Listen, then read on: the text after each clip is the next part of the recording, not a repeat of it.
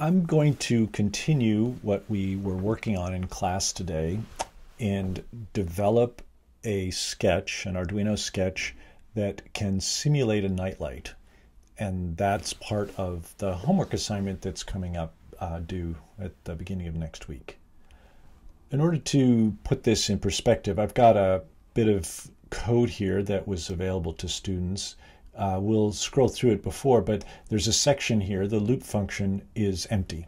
And the basic assignment here is to figure out what has to go into this loop function that will create the effect that the Arduino board is simulating a nightlight. To put this, to get some plan here, let's open up a little outline that will indicate or that can guide our thinking. This is a very simple bit of logic. The first step is to configure both the NeoPixel, which will display the light, and the APDS 9960 sensor, which will detect the ambient light. So the sensor measures how much ambient light there is, and if there's not enough, the NeoPixel will turn on. The first bullet, the configure, would happen in the global variable space where we create the objects, one object for the NeoPixel, one object for the APDS 9960 sensor, and then possibly some bookkeeping in the setup function. That's the first bullet. And the second bullet is what happens in the loop function. So we just keep repeating over and over again. We measure the light, and then we compare it to a threshold. The threshold is a value of the light sensor reading that we've determined ahead of time that determines the difference between dark and light. So if the ambient light is less than the threshold, and these are in units of ambient light sensor output. So if the ambient light is less than the threshold, turn on the NeoPixel, otherwise turn off the NeoPixel. And that little bit of logic gets repeated over and over and over again. Here is the shell program, again, that we're going to have to add code to. And the program at the beginning has the configuration and of the APDS 9960 sensor. We include the code, really. That's the include statement. The Adafruit, this next second statement here, creates an object called APDS. So we have something like a variable called APDS, but it's more complex than a variable because it's an object and it has behaviors or methods. The next block here includes the NeoPixel library, and it creates a NeoPixel object called OnePixel.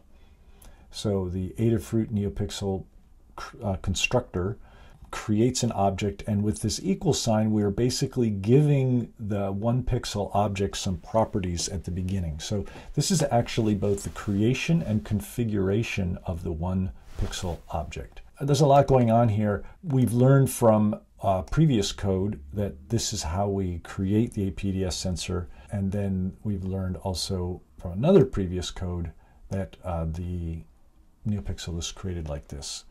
I'm going to show you those codes here. Here is called ambient light. So we developed this earlier. This uses the APDS 9960 sensor, and basically it reads the ambient light and prints it. That's all that does. Here is the Blink NeoPixel, and it's got a bunch more stuff going on. We have to configure the NeoPixel, and then we turn it on and off. So this code right here is not ready. So this is the Nightlight shell program. We have to add code here, and then we have to probably add some more to the setup function. I'm going to put away these two sample codes, and I'm going to start developing what we're doing. My advice is to not try to do everything all at once. Work on small pieces of the code and make sure that you can test those pieces before you add more complexity to it. So we'll be doing this in a series of steps.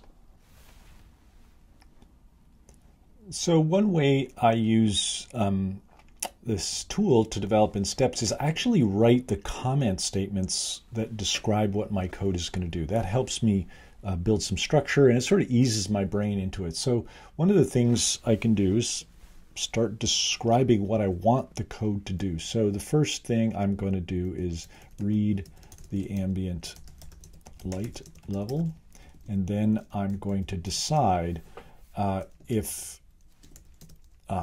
ambient light level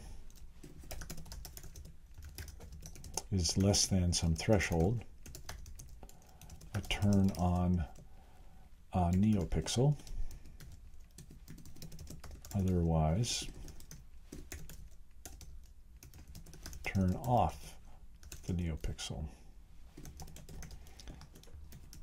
And this second step of turning off the NeoPixel, we'll see that it's going to be necessary, because once the NeoPixel is on, we don't simply skip the operation. We actually have to turn it off. And you'll see how that plays out. So the very first step then would be, let's just read the ambient light level. Note that we've got the code, we've got an APDS object here, we've configured it. So this we took directly from the ambient light sketch, and I won't go back to revisit all that. But one of the features of the ambient light sketch was that we have this function in our in this sketch that returns the value of the ambient light. So I'm just going to copy that, and I'm going to say that the result is level equals read ambient light semicolon, and I'm going to just do serial print level. That allows me to test just this part of the sketch. So I'll save it and compile. I see I have an error. Level was not declared in the scope. So scope refers to how much of the sketch is exposed to this variable. So really we're going to keep it inside the loop function, and I just need to declare it. So I'm going to say int level. And I could have seen this bit of logic by studying the ambient light sketch that I had working earlier. Compile. So the device is programmed. I'm going to go to the Tools menu and open the serial monitor. And I see a continuous string of readings. If I hold the feather up near a brighter light, it increases quite a bit. If I put my hand over it, it goes almost to 0 or to 0. If I just leave it on the desk next to my laptop, I get about a 70. So 70 is sort of office space, desktop. I'm putting this in front of a brighter light. It's like 2000, and just leaving it down a little lower on my desk is about 36. So this seems to be working. So that gives me a clue about this idea of a threshold. So I could start programming the NeoPixel, but let's break it down a little more simply than that. Let's use an if statement, but only print something to the serial monitor. So if level is less than threshold, open curly brace, and when I hit return, it automatically fills in. So I've got a closed curly brace and an open curly brace. I see if I select it, the mate is highlighted. If I select this one, that mate is highlighted. So I'm going to simply print a message. If I've hit this threshold, I will turn on the NeoPixel. And to make it fit all in one line, I'm going to make this a regular serial print. Save. Got another error. Threshold was not declared. Oh yes, so I need to define my threshold. Int threshold has to be defined, but I also give it a value. So if I recall, about 70 was the desk. Let's just try 200 for now, and I'll make a note of this. Compile again.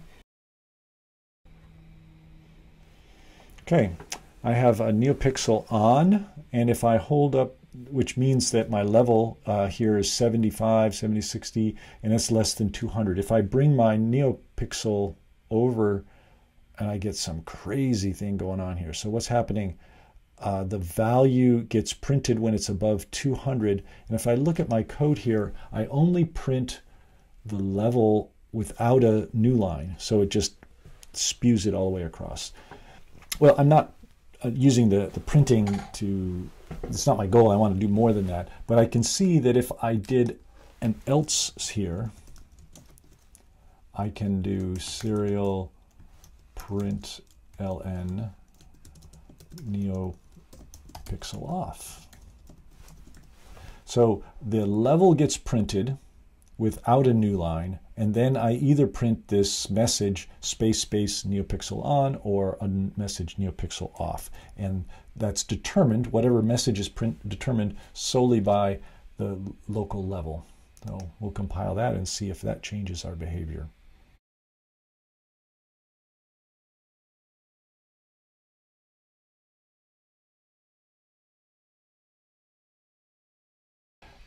It's now, the NeoPixel says it should be on. I'm not turning a NeoPixel on, I'm giving a message. But if I move my sensor over to where it's above 200, I get the off message and on. So this is the right decision making. I've got the correct decision making in my code, but now I need to, instead of printing a message, I need to turn the NeoPixel on and off. So I'm going to put this away. Let me consult with the Blink NeoPixel code. So this is, I'm borrowing it from another sketch. The setup command needs to do some work, and then I use the pixel set color and show. So I'm just going to copy this code over. This is what's necessary to start the NeoPixel. I'll put this in after I've enabled the APDS sensor. Paste that in. And then instead of merely printing a message, I'm going to set my NeoPixel on. So this is the turn on the NeoPixel, copy, and I'll just slide it into this little block of code here. So I'm using the set pixel color method for the 1 pixel object, and I'm going to turn the NeoPixel off with the clear command. So now instead of merely printing a message, I'm actually going to do something, but I'm not done yet. I need to tell the NeoPixel to actually display the current value. So I set the color and I clear it depending on the level of the threshold, or sorry, the ambient level. So I'm going to save this. I know there's going to be an error here because if I compile this, I haven't defined RG&B. So I'm going to create these other variables here, RG&B, and I'm going to give them values.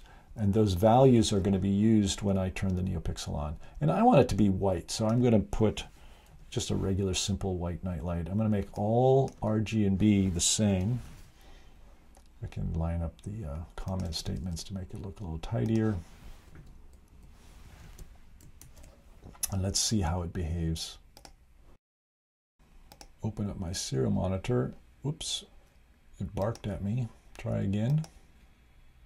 So NeoPixel is on, and in fact, if I hold my NeoPixel up, it's on, but if I hold it up near the light, it'll turn it off. So it's working. Now I can simplify this code, I can clean it up a lot. I should add more comment statements, but this is basically it. The 1 pixel show command is outside of the if block. I could have put it in there, but I would need to put it in after each of these method calls, 1 pixel color or 1 pixel clear. So I can just leave it out. And if I wanted to, I could add a delay to slow things down, but that's basically it. I've started with an empty sketch, well, empty loop, and I added some code to configure the NeoPixel. I added some code to define the threshold, the colors I want to display, and a variable to hold the level. And that level is then the deciding variable whether I turn on the NeoPixel or not. That's it. I've got a simple nightlight.